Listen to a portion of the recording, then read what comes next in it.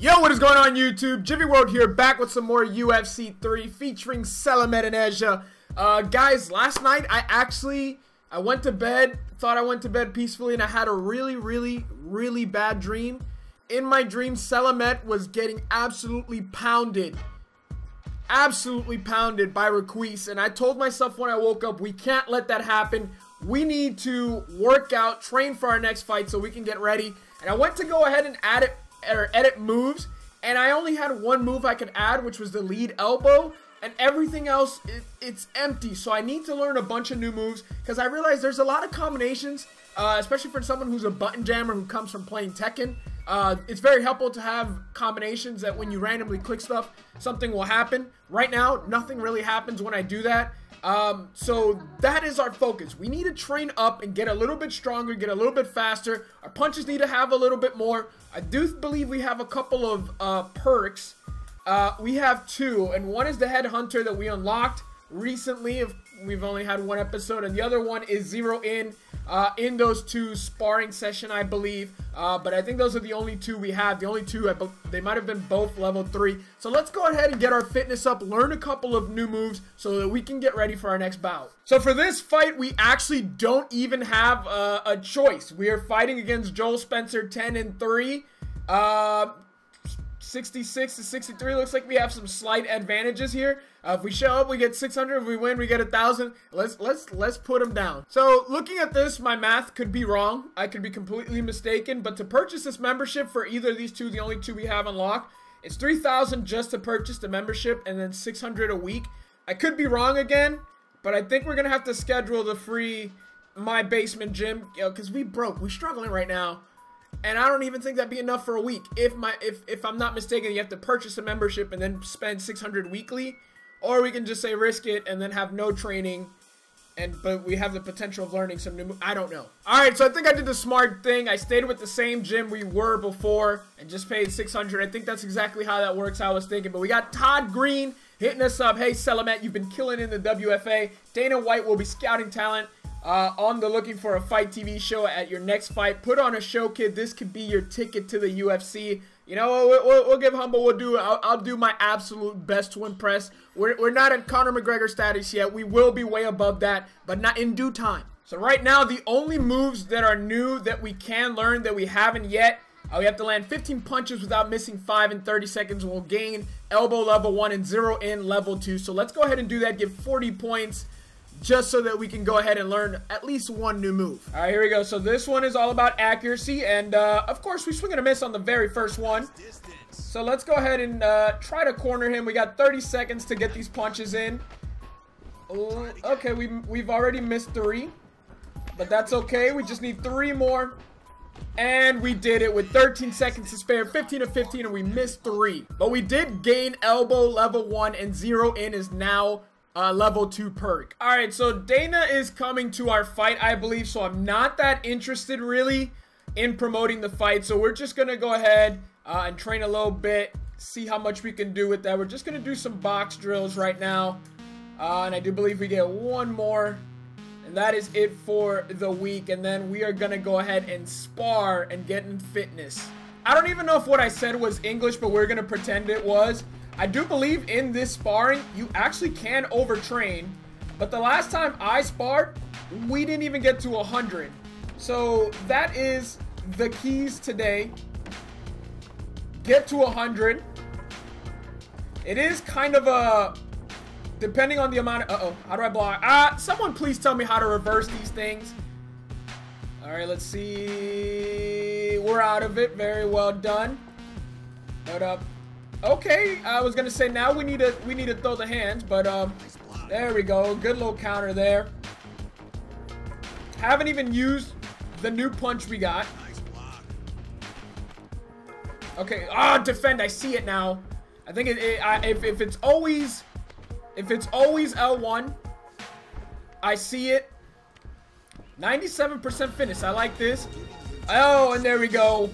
Listen, we're gonna be a problem once we figure out all the mechanics of this game. I promise we won't be playing on easy forever. Yeah, so this may be a really big mistake, but I told you we were gonna be a brawler. Our power's already at 85, strike speed at 76. and that's pretty much the only thing we've been focused on. So we basically got to knock down early or we're in trouble. Hey, I'm UFC President Dana White, and we're always looking for up-and-coming talent to sign. Back in the day, I used to scout the world looking for new talent, but I haven't done that in years. I'm looking for the next Ronda Rousey, the next Robbie Lawler, the next Conor McGregor. I'm looking for future champions, and I'm willing to go to any show, anywhere in the world to find them.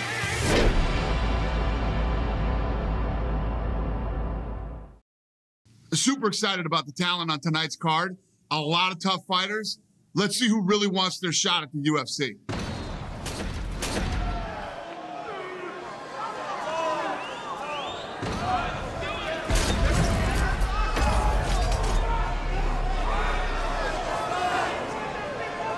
There you see it. We've got the height, the weight, reach, and we're younger. And we got Dana in the crowd. The scouts are here, and they're looking for a show right away. And he's already tripping. Let's go. How do you throw the punch right away once he's in the ground? Let's go side control. Not where I want to be on the ground. Top mount. There we go. Okay, turn around. He's on his back. That was a mistake, young fella. Okay, back there. Posture up. And let's give him the work. Get down, stay down. Lay down, stay down. Over in a minute. Less than a minute. Dana White, you gotta sign me right now. It is already over. Put him in the casket and bury him 2 yards deep.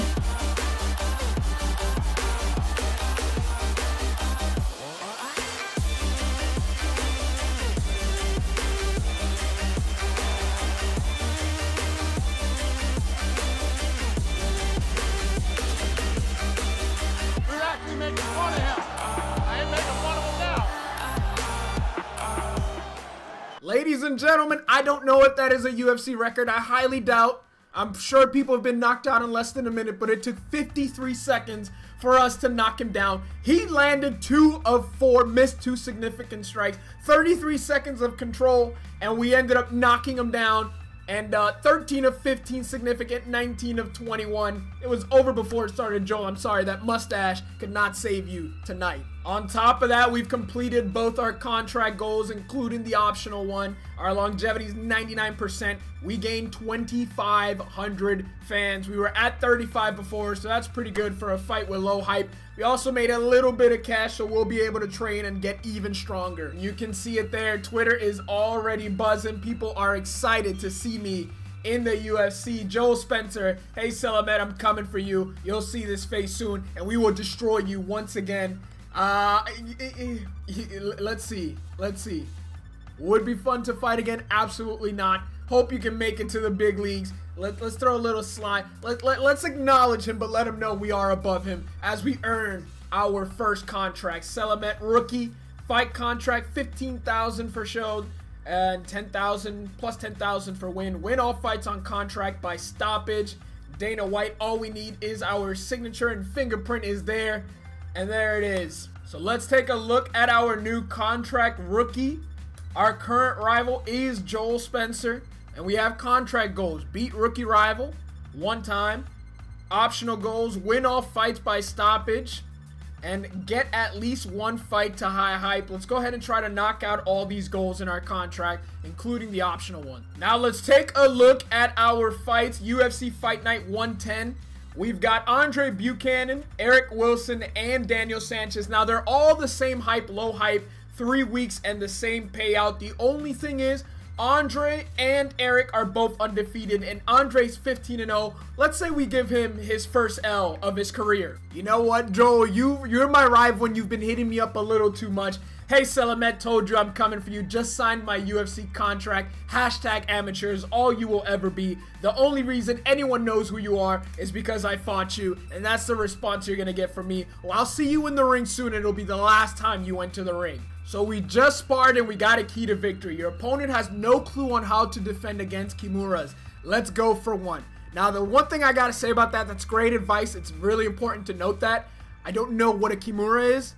So that doesn't really help me. So after some training, we have got our power up to 94, strike speed up to 82. Everything else is pretty subpar, but we are at 98 peak fitness. And we have no injuries, so let's get ready for our next bout. Actually had a little bit of training left. 83 strike speed, 95 power. Would you look at this? A little article on us, and I'll hide myself. 219 views. I guess we can't really complain about that. I guess that's pretty good.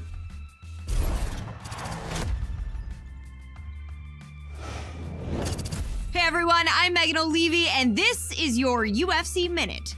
The UFC returns this weekend with a fresh face who is destined to make headlines. When UFC President Dana White went looking for a fight, he was hoping that he would end up with a future UFC star. And those are the expectations after he signed a regional champion who has dominated the local heavyweight circuit en route to his Octagon debut this weekend. That's it for today. Stay tuned for your next UFC Minute, and I'll see you at the fights. Coming up next, it's a UFC heavyweight division collision.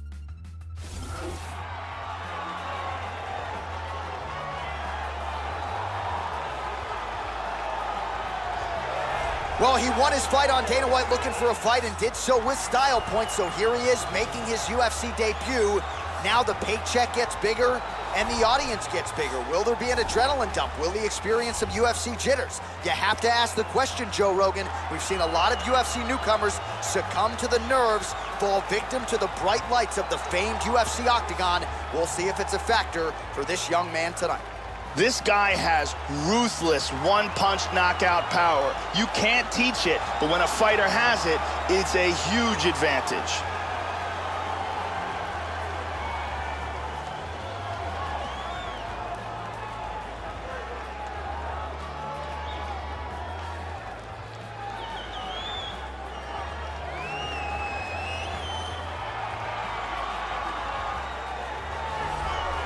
Well, the crowd pops as this guy makes the walk to the Octagon, and you can see why if you've watched film on him. This is a true mixed martial artist, plus skills in all areas, and figures to be a handful, really, for anybody in this division. Probably comfortable tonight anywhere the fight goes. Truly a well-rounded MMA fighter. You know, we trot that term out there a lot. This guy fits the bill. He's an extremely well-rounded mixed martial artist. Fantastic stand-up, great wrestler, and very slick on the ground. He's worked hard to have world-class skills at every aspect of the sport, and there are very few, if any, holes in his game.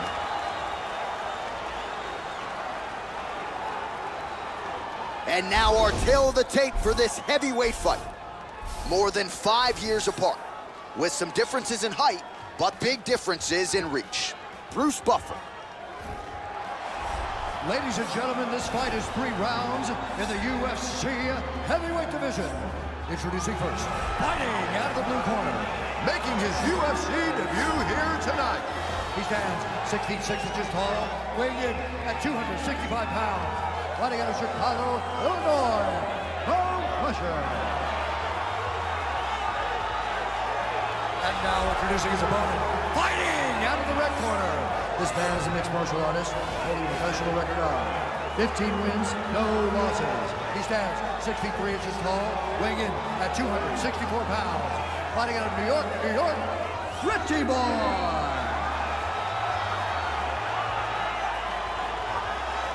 And when the action begins, our referee in charge of the Octagon is Dan Mergliotta. So Dan Mergliotta shares the cage. All right, are you ready? You ready? Let's go, guys. All right, here we go. Someone's gonna have to teach me how to touch gloves, just in case I ever feel like touching gloves with an opponent, but I'm coming out swinging. Okay, I'm even throwing kicks. My opponent doesn't even seem to be defending himself, and he's going into a corner. I'm going to end you in style. Uh-oh, already down. Nice little kick while he was down, and I'm somehow in the corner. Try to backhand, sit down. Gets up quick, though, and that's it. It is over. 45 seconds. We have to up the difficulty because that was entirely too quick and too easy. I'm getting the hang of this. And Bone Crusher Salamet is going to kill someone in this ring. What a knockout. He came in leaning forward, and we caught him with a right uppercut on his way in. And that was all she wrote for my opponent, Buchanan. Lay down and stay down, boy.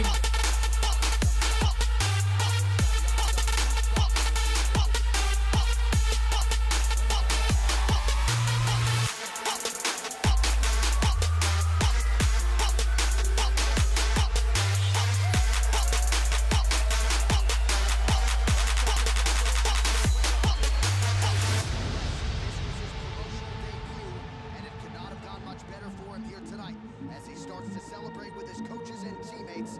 Congratulations to the UFC newcomer. So there are the stats of our fight that lasted 45 seconds. I did some research, and there's a lot of fights that have lasted less than 10 seconds. I think that's our goal with Bone Crusher. So I get a tweet from a sweet thing named Megan. Selamet seems like a legit prospect. Can't wait for his next fight.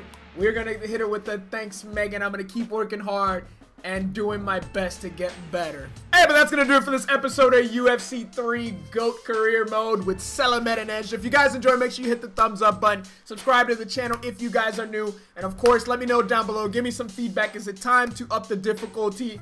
4 fights in, and it's fairly easy, but I do have a lot of power, and that's the only thing I'm focused on. But I'm sure it will get harder, and we'll continue to get better. Leave down all your suggestions. I need your help. But other than that, that's it.